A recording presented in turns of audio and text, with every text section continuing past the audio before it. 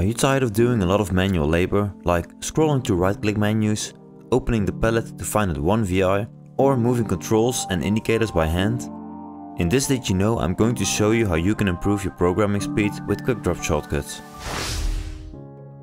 Quickdrop is a nice way to improve your programming workflow. It allows you to find the VIs you need way quicker than using the palette. By pressing key combinations while having the Quickdrop window open, you can do some nice tricks to speed up your workflow even more. There are a lot more Quickdrop shortcuts, so I'm going to split these up in more than one video. In this video I will talk about the Quickdrop shortcuts that make your workflow for wiring and inserting VIs a lot faster.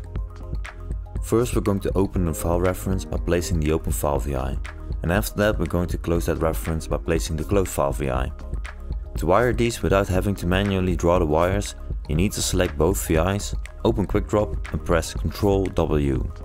I will now duplicate the VIs and select them.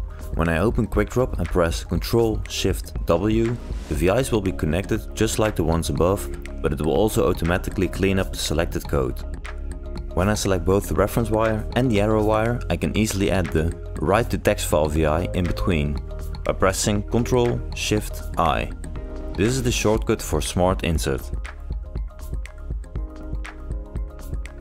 When you want to do an insert on a single wire, you can use the Ctrl I shortcut to insert the merge arrows, for example. If we want to read instead of write to a file, we can select the Write Text to File VI, open Quickdrop and search for the Read from Text File. After that, pressing Ctrl P will replace the selected VI with the new VI. By selecting a VI and pressing Ctrl R while having Quickdrop open, you can remove and rewire, which saves a lot of manual rewiring. This is all for now. In the next video I will talk about other Quickdrop shortcuts. So thank you for watching and we'll see you in the next Did You Know.